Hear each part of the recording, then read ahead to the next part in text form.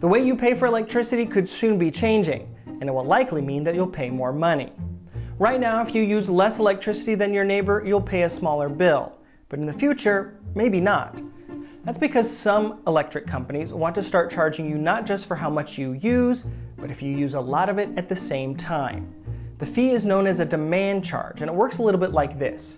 If I turn on a single light bulb, my demand would be pretty low. A single incandescent light bulb only draws about 60 watts of power.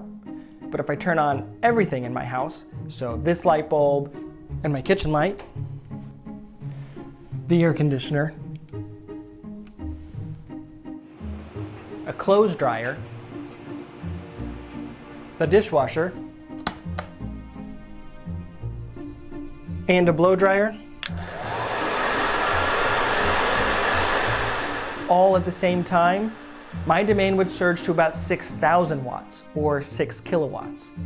That high demand becomes a problem when it's not just my house, but tens of thousands of houses. That's because utility companies have to provide enough electricity in the moment to meet the needs of all of its users. Utility companies are looking to demand fees because as demand goes up, so does the number of power plants that they have to bring online. So if they can charge you a fee for high demand, the hope is that you will change your habits and use less demand, so that demand peak over the whole system will go down. If that peak goes down, then they don't have to turn on as many power plants, and that saves them money.